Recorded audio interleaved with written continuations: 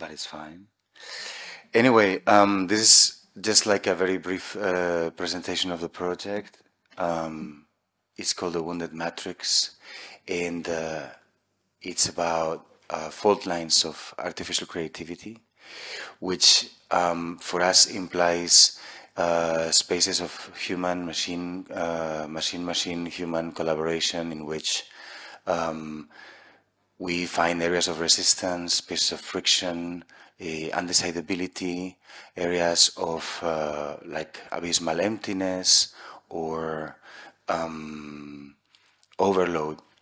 And the invitation to artists followed this idea that we should open the conversation in the form of an exhibition to those that are collaborating with machines, but also in that capacity, locating spaces for these fault lines to open and for their work to inhabit or to map. And so, yeah, Rosa and I worked on the exhibition as a conversational space, if you will. And maybe Rosa, you want to say something about the project, or yeah, or we can start hearing the artist as you prefer. Yes, perhaps as well. Muchas gracias, Mariajo, y todo el equipo de la UPV, porque ha sido un placer también montar la exposición aquí con vosotras. Ha sido un lujo, y al equipo de montadores también. So, as Manuel was saying, I became part of the team already for the exhibition, but I think it's important to say that this project has been a research project for a while, with other people involved that are also in the audience that perhaps want to say something later. But perhaps you can start explaining us about this, the whole research, and how did it arrive? Like, how did you started with it? Well, it's true. So yes, here with us are Carmen Montiel, Alex Viladric, and Mireia Molina Costa. They're part of Einaidea's team.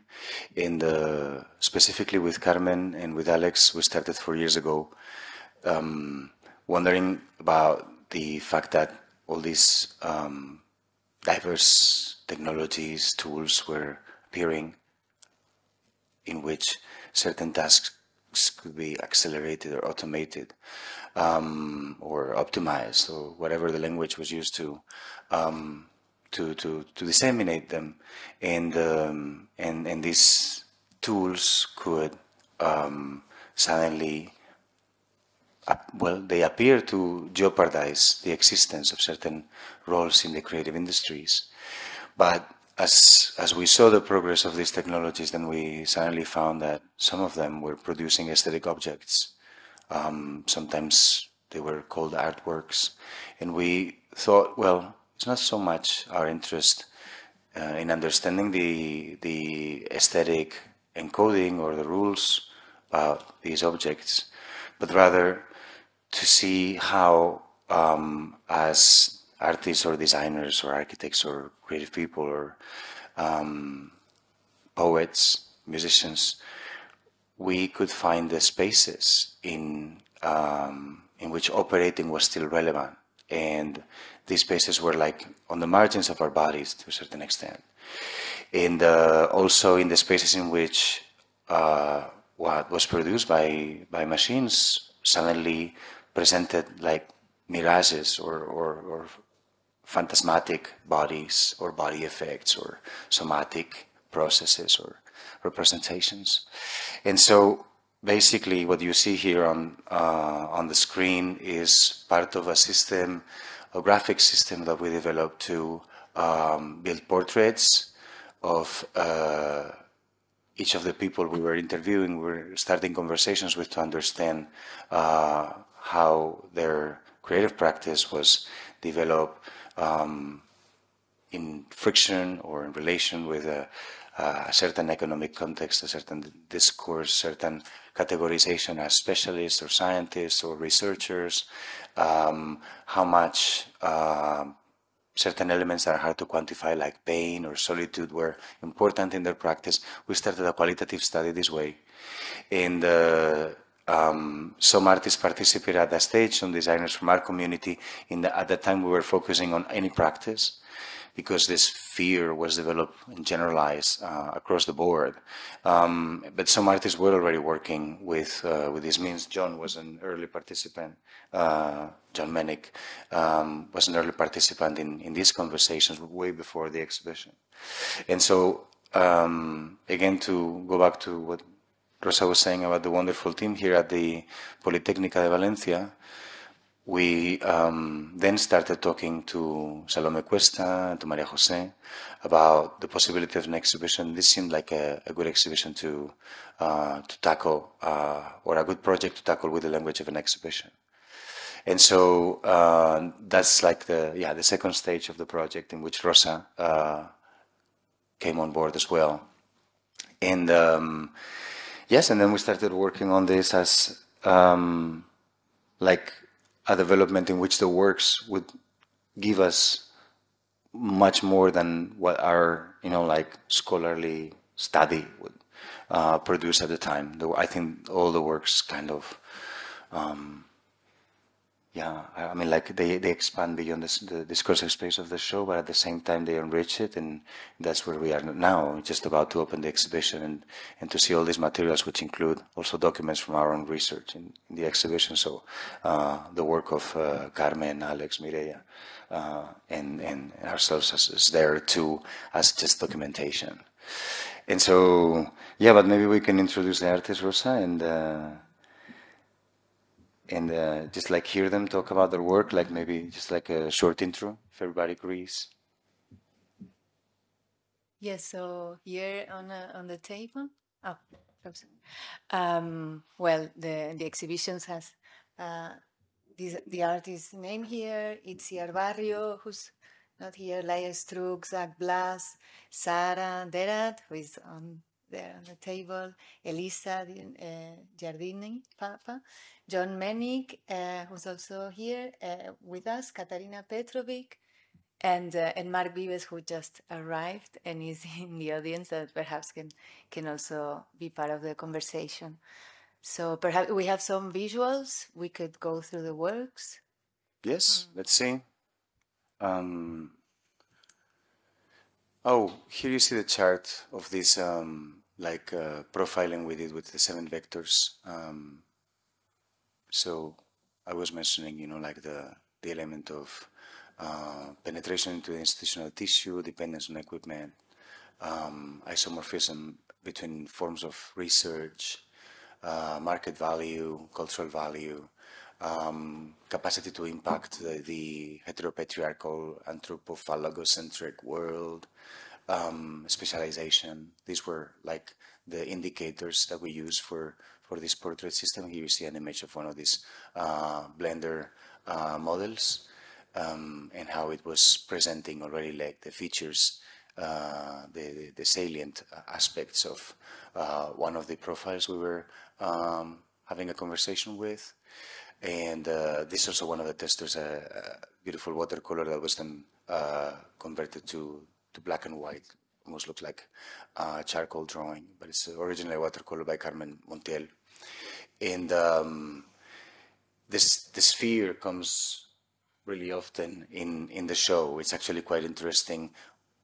We did not seek for, spheres or circular figures or anything like that, but suddenly there's a lot of them. In this particular case, it's Katarina Petrović's work. And Katarina, maybe I can let you give an intro. There's one image per screen in your installation, which has 3 screens. And maybe you can give us a little bit of context about the way it came together from your research. The bottom, and then close. Okay. Can I see what is the next image, so I know? Okay. These are the 3 images. Yeah. Well, first of all, I would like to say thank you for the invitation and for the hospitality. I think I'm also very much surprised with the works and how everything comes together in this exhibition. So yeah, okay, let me tell you a bit about the work that you can see in the gallery. Here, what we're looking at, it is a very rudimentary simplification of how does artificial intelligence clip model by OpenAI embed different colors. Okay, so let me unpack this a little bit. The current models that we are using to generate images or text, when we're using AI to generate images, they are based on texts, right? So you go and write a prompt so that you would get an image. These models are based on the idea that language, the same as an image, can be embedded into a vector space. Or, differently, words and images can be represented through numbers and through vector spaces. They can be encoded. And once we encode them, we can create the relationships between words and images. So in the work I developed with Studio Render, which is a studio for creative coding in The Hague, where I am based, we were investigating the idea of teaching an AI, a large language model, to negate. And negation is a very creative thing to do. We don't have time to go into it, but if you are interested in my overarching project on negation, we can talk about it later. So we were trying to teach a machine to creatively negate by using oppositions in colors. So we said, take an example of black is to white like a cat is to, so continue the sequence. And so that's how the idea for this came up. How about we use a model that will use both colors and words to find oppositions the same way we do that in color theory? So if we go to the next image, Manuel, thank you.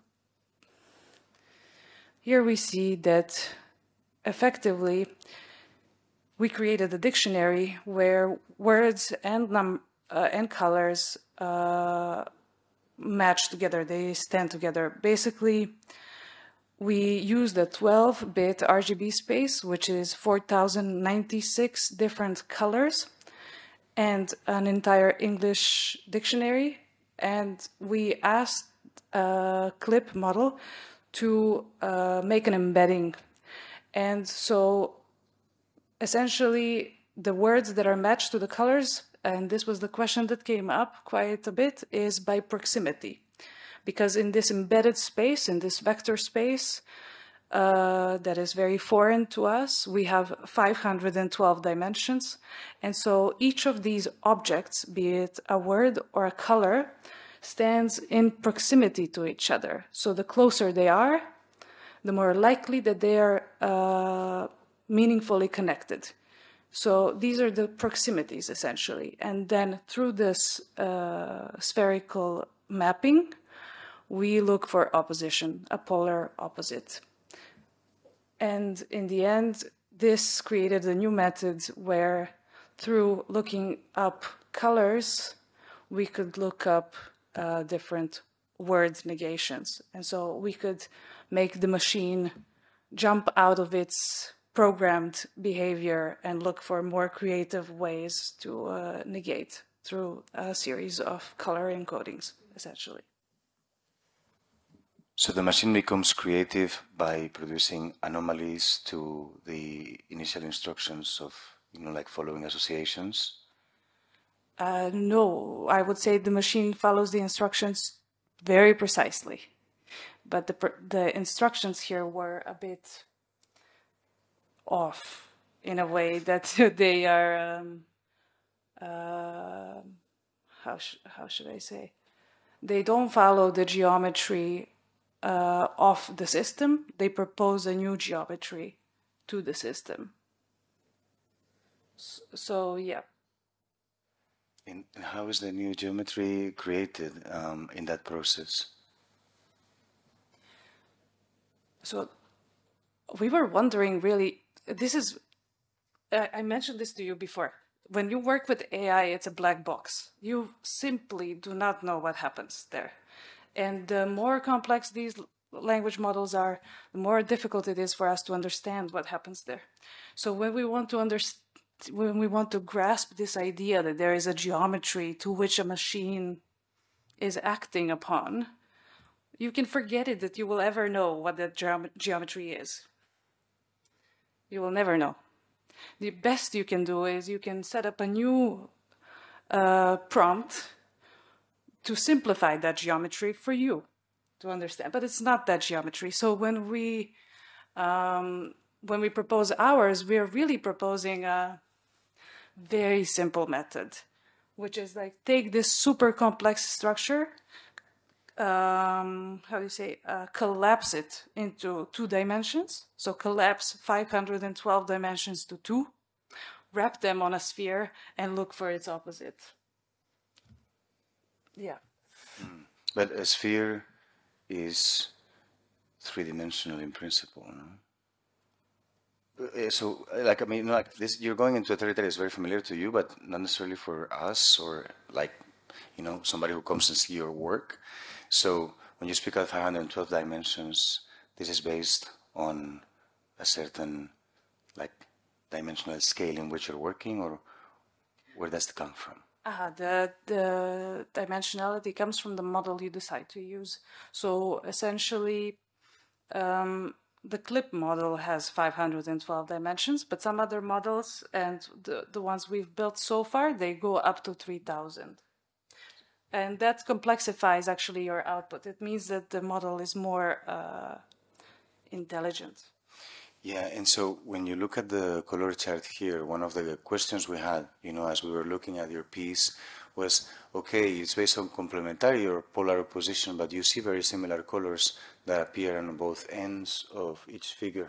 How do you explain that? Are they contrary colors in any polar system? I don't know. They could be.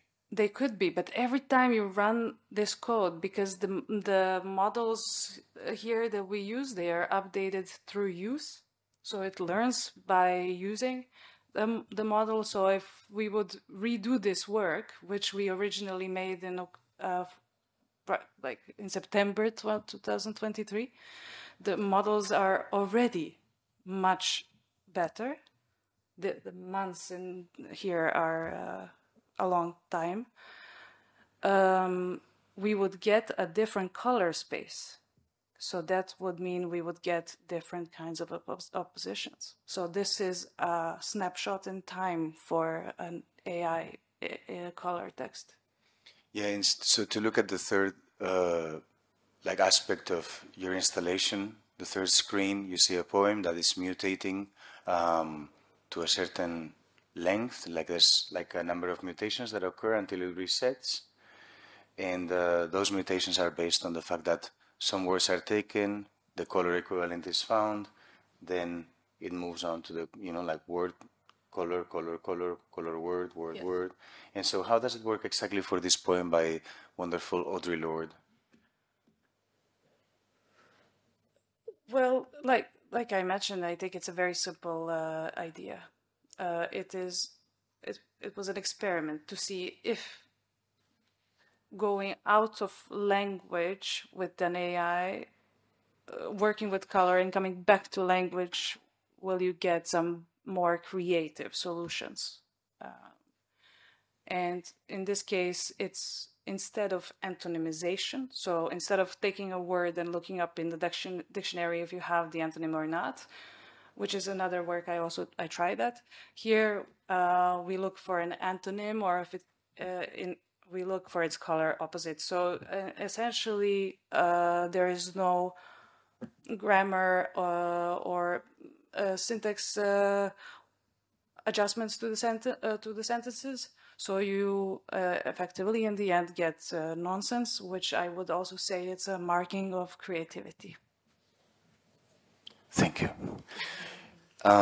So let's see what's waiting us to that. Whoa. John Menick's work is quite representative of the project we started as let's say, as an expression of what at a different occasion I called like a radically analog attitude applied to digital realities. John, you work a lot with film, but you've also worked a lot with computing, with programming. You're very knowledgeable in the area of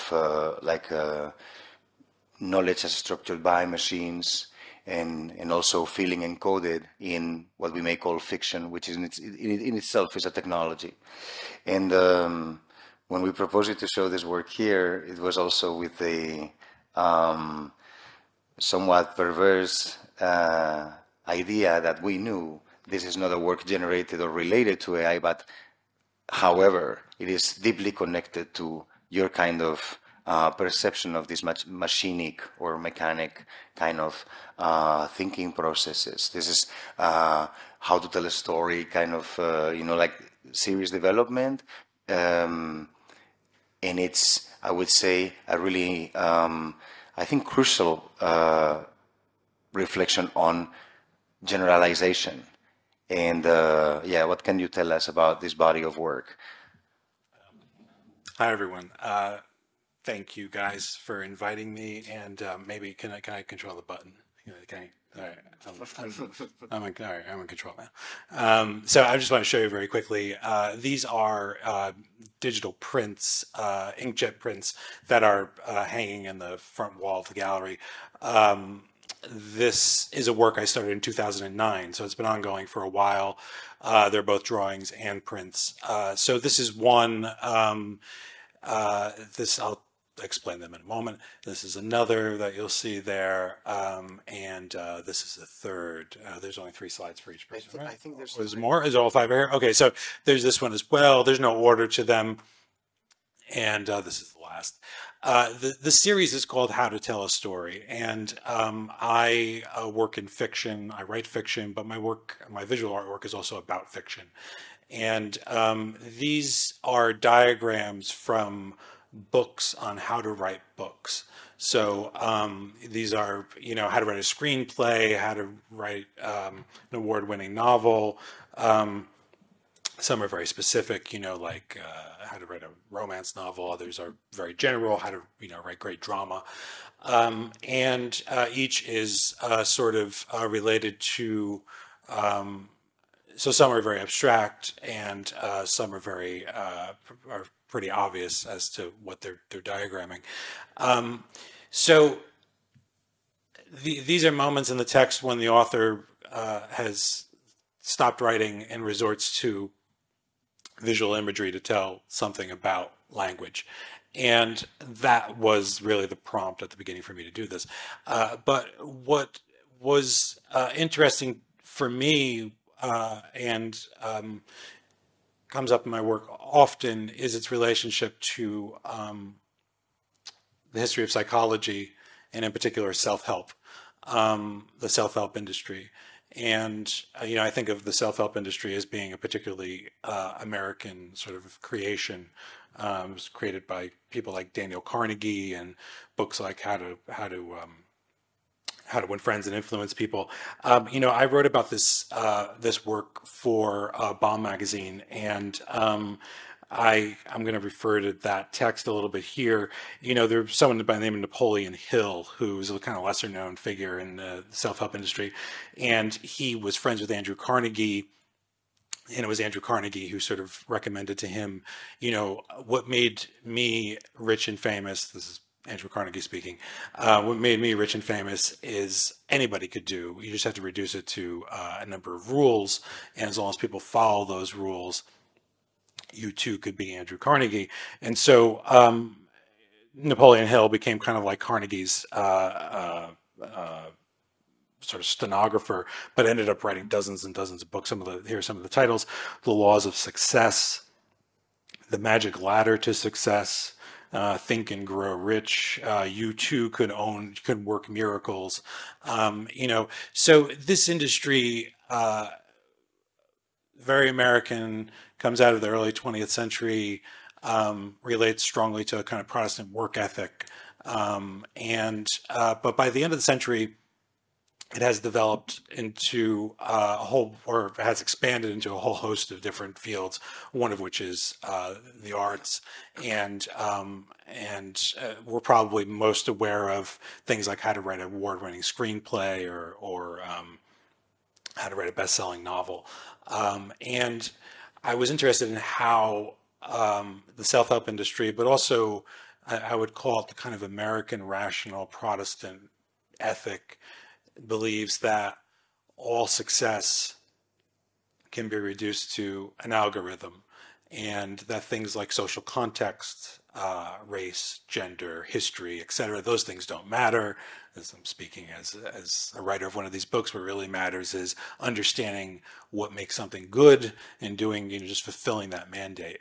I do make work about artificial intelligence, and I have made work about artificial intelligence going back quite a bit before even large language models and diffusion models and so forth.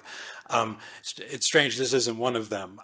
But when writing about it in 2016 for this Baum article, I related it to one of these Silicon Valley organizations called the Center for Applied Rationality.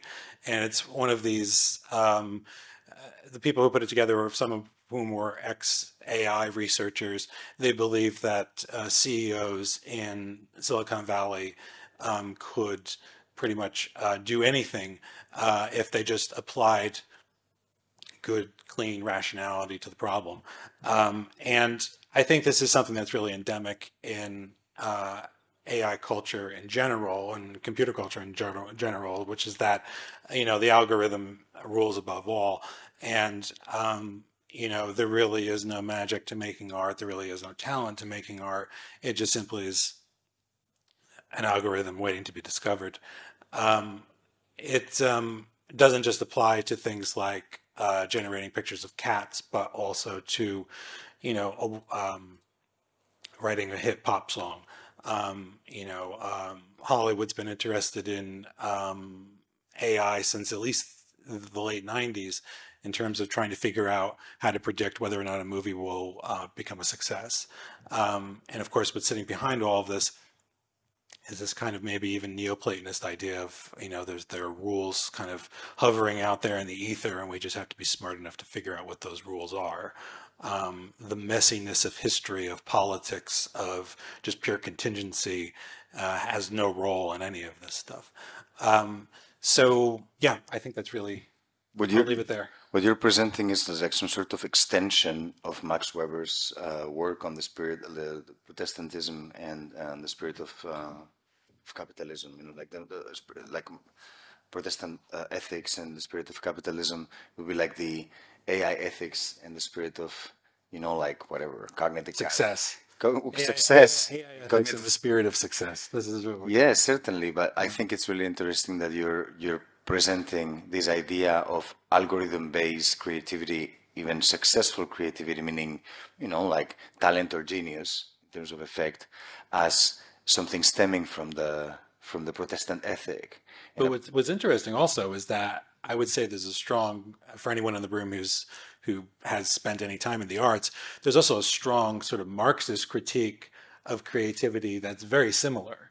That talent and genius and these things don't really exist. That really, it's for Marxists it would be social forces. But that really the demystification of the artistic process is something that you're seeing happening across the board. Whether you're someone who's following the footsteps of Napoleon Hill writing these self-help books, or you're an AI researcher saying anybody can make a Picasso now, or you're a Marxist critic who thinks, or Joseph Beuys, who thinks that in the future everybody will be an artist. There is a kind of weird kind of cross-political convergence of all this stuff. Yeah. Rosa, maybe you want to also share some thoughts. Yes, when I approached this work for the first time, for me was, as you were saying, like the kind of like a precursor of AI, in this kind of kind of abstraction of certain ideas.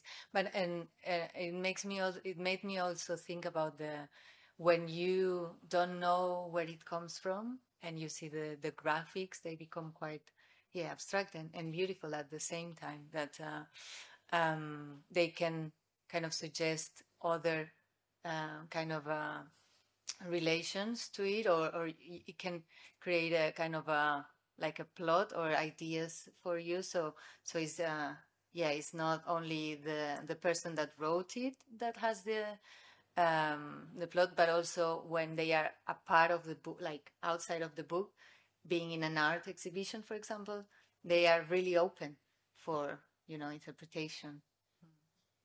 They are quite emblematic in a way. So I think it also conveys like a certain idea that is present in, for instance, suprematism, or like actually Marxist infused forms of avant-garde, in which the artist would be like some sort of medium of some universals emerging through, could be painting or sculpture. So in this sense, like here, it's like a very, again, ironic, really strange idea of the medium of, these formulas, which are the formulas of success and ultimately Protestant forms of redemption in the world. Yeah, let me just say one last thing, and then we can move on. Is that speaking to the philosophy of AI, this kind of thinking represents what was sometimes called good old-fashioned AI, which is not in fashion anymore. The idea that in order to teach a computer how to write a book, you just have to come up with all the rules of writing a book, and you program it into the computer, and the computer therefore writes a book. That turned out to be a blind alley, or led to the sort of AI winter. And now with neural networks, you just simply have neural networks training on data, ideally in a way that's, unguided, right? It doesn't really have to understand what a Picasso is. It just is a noise diffusion model that's, kind of working its way back to what a Picasso is. But I still think lurking out there in the background, is this kind of thinking somewhere. And I think there's going to be a moment where, there's diminishing returns on things like diffusion models and so on. And even if it works out that diffusion models are all we need in order to create art, there still is this idea that, well, now everybody can be an artist, right? Thank you, John. We will spread the conversation also among the room as we see the works of our artists here. Now I want to jump to Sarah Derat's work and this beautiful dance performance that is present here in the form of a video. There's also another screen in which the dance movements are confronted with geological and ecologic forces. And so can you tell us a bit more about the performance and this two-screen video that we're showing? Of course, yeah. Once again, thank you everybody for having us. It's a pleasure to be here. So I feel I need to go back to the beginning of this project, which is called Retrograde. It is a sound installation, an immersive sound installation in 360, which was activated through a performance choreographed in collaboration with a London-based choreographer called Georgia Tegu. And you can see on the screen my performer, Sina Marie Lundersgaard, who I worked with. So Retrograde is a huge project that stems from researching the Earth's core rotational rhythm. So if you think about the Earth, it has a core that moves at a different speed than the rest of the other layers of the Earth. This cycle is still very unknown due to the impossibility of reaching the center of the Earth, obviously, but it is a fascinating force that has the ability of going against the grain in a sense that it can slow down, speed up, and also reverse. The periodicity is estimated at this stage at about 70 years, which is a human lifespan, which also mattered in that research. And I guess as an artist, what really fascinated me in this process is this idea of a smaller force going against a grain, going against something much larger than itself. And it has the it conveys the possibility for me of thinking about macro and micro and different scales, applying this to us versus geological forces, us versus technological bodies, because the work itself is really an exploration of blurred boundaries between technological, geological, human bodies and entities. Yeah, so the sound piece is made with sort of like a poetic narrative that I've written, which talks about this idea of technological accelerationism. And it is scored with an electronic musician and composer called Vincent Kavanagh, who works under the moniker of the Radicant. And the soundtrack is a mix of electronic composition only produced with volcanic activity samples. So we took a lot of scientific recordings and just played with them and turned them into rhythmical sounds. And the narration itself is partly done by myself and partly done with a synthesized version of my voice. So it is mixed in a way that is really difficult to decipher who's who and who's saying what. It's a process that I've been developing in my practice for at least 7 years, I think, working with different systems and different programs. And I'm pretty, I was pretty mesmerized to see how fast the progress has gone in terms of the different evolution of my practice, and see how from having a very robotic, with all its charm and its quirks 7 years ago, has now turned into something that sounds even more me than me. Yeah, so this sound piece was performed, as I said, with this fantastic choreographer and dancer. And the idea that I really had for this performance was to embody the cause rotation, so talking about synchronicity, asynchronicity in movement, balance, out of balance, axis being on and off axis, breaking the body into upper body, lower body, see how these things can rotate, counter-rotate, and other points of breakage. The video that is presented is parts of this choreography, like very important movements of this piece.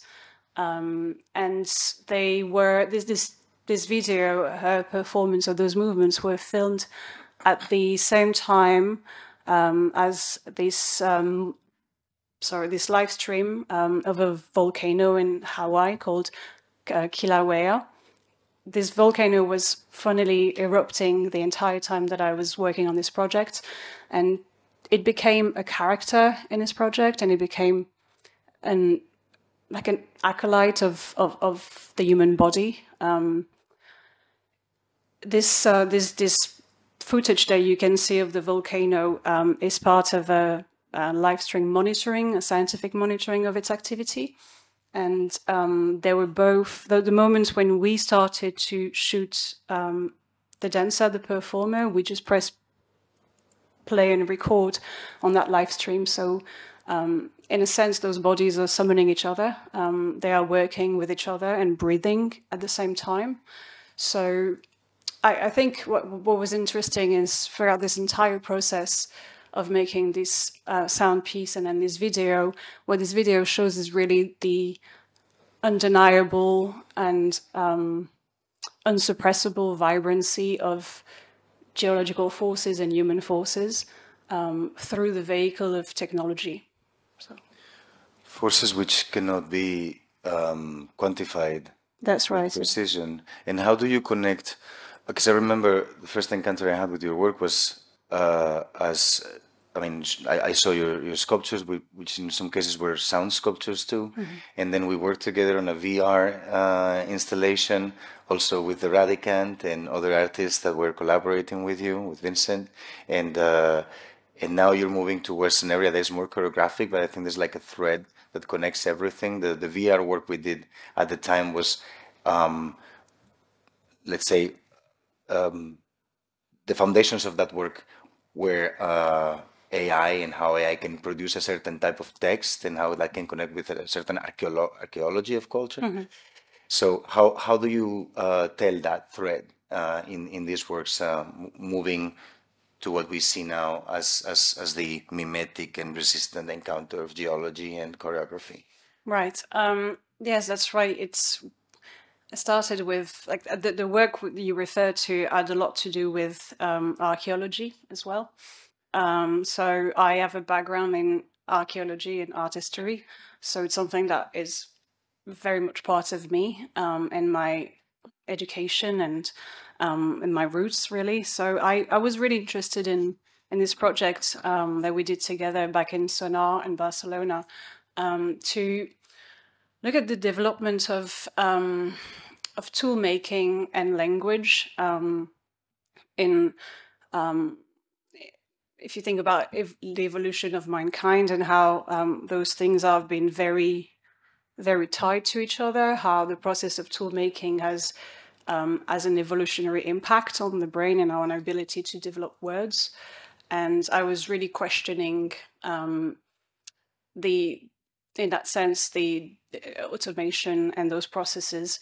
And progressively led me to the voice, because obviously sound is a very important feature in my work. But there's something so unique about the voice and its composition and how much it evokes a single person, not only just the idea of being, not only like, there's something so unique and so personal that I just really wanted to touch on that personal thing. And with Sonar, I worked with technologists on producing a musical call and response with an AI system. So the idea was to take this very foundational exercise in music composition and apply it to AI and see how those two entities could collaborate and compose something with each other. So that was a very, very fabulous process with hours of recording singers, Derat specifically, who was also like a very gifted singer, and just trying to see how this model that was trained on his own data could react and then respond to himself in live environments. So yes, that's how everything sort of started, really. So yeah, we've been following the tracks of the body, you know, up to these levels of complexity, and following the tracks of the body. I'm going to show this one image here of Marc Vives, who joined us slightly after we began the talk, but is here.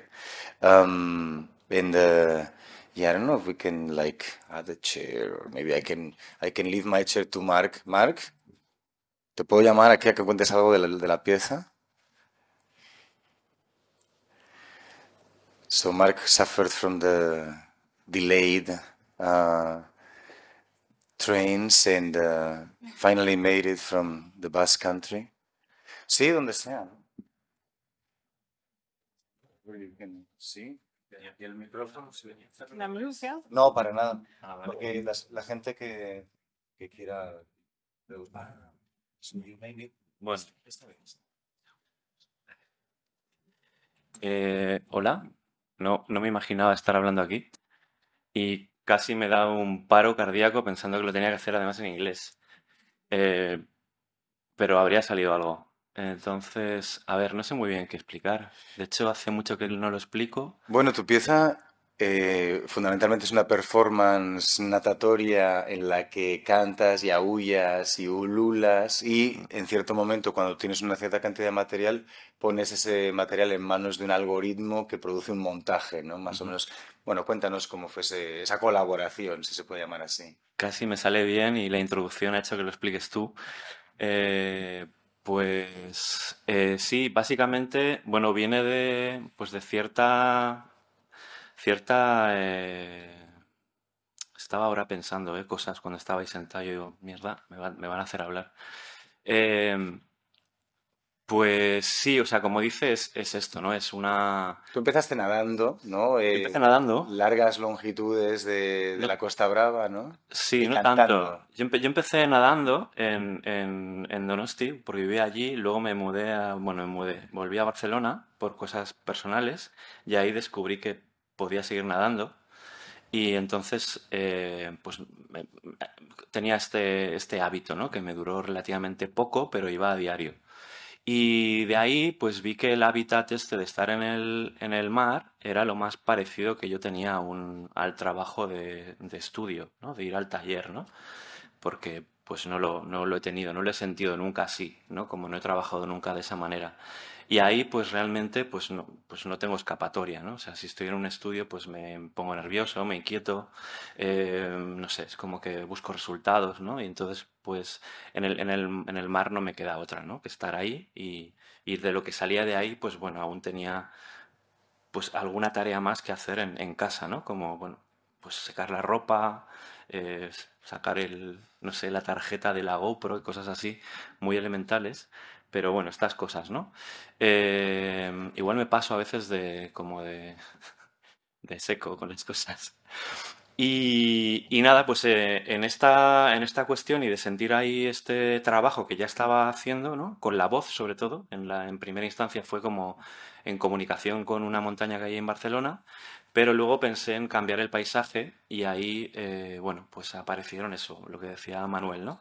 Menos palabras y más como ruidos, ¿no? Y pues eso, como paralenguajes, ¿no? Como risas, aullidos, cosas que podrían ser pues animales, máquinas, cualquier otra, ¿no? Y reaccionando al paisaje, aunque digo reaccionando y muchas veces no lo sé, porque a veces pues la melodía o esos ruidos o esos ritmos aparecen del estar nadando y no de parar y de reaccionar a algo. O sea, que a veces están ahí y aparecen. Entonces, no es como la leyenda de un mapa, ¿no? Que las cosas, ¿no? Si veo un hotel, gruño, ¿no? Y si si hace mal tiempo, pues me enfado o estoy más contento porque hace sol y me da en la cara. O sea, como que no hay una equivalencia, sino que hay un poco el estar ahí, ¿no? Y bueno, y este trabajo con la voz sí que viene de bastante para atrás, ¿no? Quiero decir, ese sí que es un trabajo que yo pues he ido como madurando y bueno, pues me sale, no sé cómo, ni sé hacia dónde va, pero me sale. Y estoy en ello, o sea que de hecho es un proceso que empieza en el 19-20 y que creo que empieza a condensarse ahora y a ver ahora, os empieza a ver ahora que a lo mejor sé por dónde voy, pero todavía no me atrevo a contároslo. Y esa decisión de que el montaje se ha hecho algorítmicamente, que las decisiones no las tomes tú en ese punto. Sí, la verdad es que me daba bastante, o sea, quiero decir, como bien decías, para mí es una performance, ¿no? Quiero decir, no, para mí no es un vídeo, el vídeo es como un testimonio, es como una especie de prueba de que ha pasado algo ahí en el agua, ¿no? Entonces, el hecho de estar ahí editando delante de un timeline, ¿no? Y ir cortando y decidiendo este trozo sí, este trozo no, la verdad es que me destruía toda la posibilidad de hacer algo con eso. Y bueno, ya apareció esto, ¿no? Como pues el trabajo con patches, con algoritmos que sin entrenarlos, tal como venían, discriminaba lo que era voz humana en un nivel como matemático, ¿no? De lo que no era, ¿no? De lo que no es voz humana. Entonces, el vídeo, digamos, pues yo pues iba a nadar y cuando decidí que el vídeo se podía procesar, pues lo metimos en esa máquina y lo escupió de una manera, lo retocamos previamente, hicimos muchas pruebas de cómo definir ese cortado, pero básicamente lo que hace es eso, como distinguir la voz humana de lo que no es humano. Y hay cosas que no son mi voz, pero que se cuelan ahí porque parecen voz, ¿no? Porque de repente es un chasquido en el agua, ¿no? Y hay cosas ahí que, bueno, pues que están ahí y se cuelan, ¿no? Pero para mí hacerlo de esa manera era casi como editar en vivo, ¿no? O sea, yo iba con la cámara aquí, nadaba, entonces cantaba, entonces sabía que cuando cantaba eso iba a entrar, ¿no? Igual entraban más cosas o recortaba algunas cosas que parecían que son voz, pero que luego no las cogía porque pensaba que eran otras cosas. Pero bueno, la cuestión es que yo ahí podía editar, ¿no? Como en el agua. Entonces, pues yo nadaba 10 minutos, cantaba 2, nadaba 10, cantaba 2, o nadaba un minuto, paraba un minuto, ¿no? O sea, depende de cómo quería hacerlo, pues estaba ahí editando, ¿no? Tenía un ritmo, tenía un paisaje, en el vídeo aparecen unas cosas u otras, Entonces yo decidí ahí, ¿no? O sea, luego sí que es verdad que hay un trabajo de postproducción, pero en el que yo realmente declino toda la responsabilidad. Porque ya la he hecho antes, ¿no? Quiero decir, no porque no lo quiera, o sea, sí, no lo quería hacer, de verdad, no lo quería hacer, pero eso está hecho para que sea una performance. Y creo que no puedo explicar mucho más. Bueno, para mí este trabajo podría estar vivo, quiero decir, que podría seguir o volver a nadar a algunas playas y ya está. No tenía otra, siempre lo hacía de norte a sur, entraba en un lugar, salía en otro. O sea, la mecánica era muy simple. Y eso. Y tampoco las distancias eran tan largas ahí. Yo creo que estaba 1 hora como mucho. No soy un gran nadador. Lo he exagerado un poco, pero para darte ese aire Sí, heroico. sí, claro, pero Nos gusta. luego la gente que nada me dice, bueno, Marc, a ver cuándo vamos a nadar. Ya. Entonces ahí se ve todo. Gracias, Marc. Nada. Pues qué bien haberte podido ir pese al tema del tren, porque sí que contábamos contigo, porque yo creo que esto nos dibuja un arco bastante completo, ¿no? de la exposición, aunque no son todos los artistas ni todas las artistas. Creo que hay algo como un espacio con múltiples aspectos, pero que no es exactamente un políedro, es una figura un poco monstruosa bueno, que cuenta lo que pasa en este espacio. Creo que es mejor ir a verlo. Veo a Salomé Cuesta que me está sonriendo y poniéndole eso, un dedito al reloj.